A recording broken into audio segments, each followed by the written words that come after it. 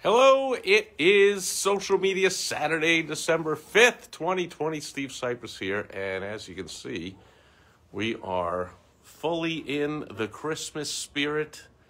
Tables all decked out. We have some company coming over, some friends.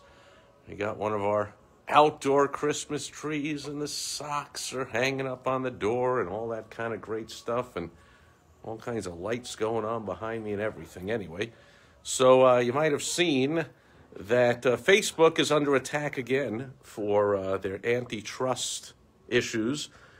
Federal government here in the U.S. been looking into them, and Google and Amazon and I don't know, the tech giants for a while. But now word is that this coming week, next week, 40 out of the 50 United States attorney generals will be suing Facebook over antitrust. And so Zuckerberg keeps getting paraded before congressional panels and hearings and whatever, and keeps saying, oh, yeah, please regulate us, please regulate us. Well, his wish may be about to not come true, because instead of just merely being regulated, it looks like the writing is clearly on the wall and Facebook will be broken up at some point soon. So what does that mean for you as an entrepreneur or a business owner? Well, it means if you use Facebook for business, like you see I do here every day since March 2017, middle of March 2017, I've been using Facebook to come onto my page, facebook.com/smallbizhelp, and recording a live video every single day, and then posting it all over the place on Facebook and Twitter and YouTube and my blog and my podcast, LinkedIn, and all that kind of good stuff.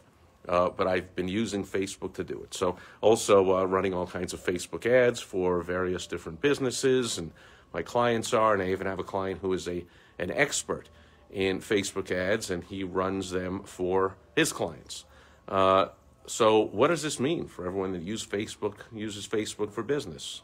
Well,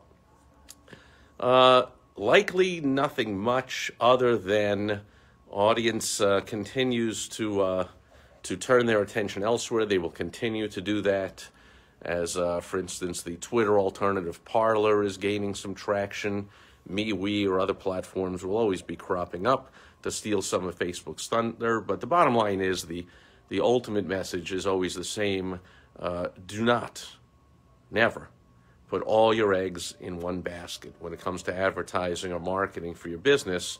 If you're depending solely on Facebook ads, start to take a look, if you haven't already, at other venues, other ways to get your irresistible offers in front of your ideal target who or whose, so that when or if the news comes along, suddenly earth-shattering breakup of Facebook or changes, and they're always changing anyway, you're prepared. Because you heard it here, and I'm sure you've heard it elsewhere, and I'm sure you've known it for a while, but you want to get on it. Changes are coming. They always are, especially in the online world. And so you can't depend solely on someone else's business, especially when that someone else does all kinds of unethical, possibly illegal things, and could be in big trouble with federal, state, and who knows what international governments. So that's the lesson for today on Social Media Saturday. Take it or leave it, your choice. You're the entrepreneur. You're the business owner, and that'll do it. I will be back again just to say hello and check in as always on Sunday Fun Day, and I'll catch you back here again with more business building tips on next Direct Mail Monday. From Santa's Wonderland, over and out. Thanks for being here today. Catch you tomorrow. Bye-bye.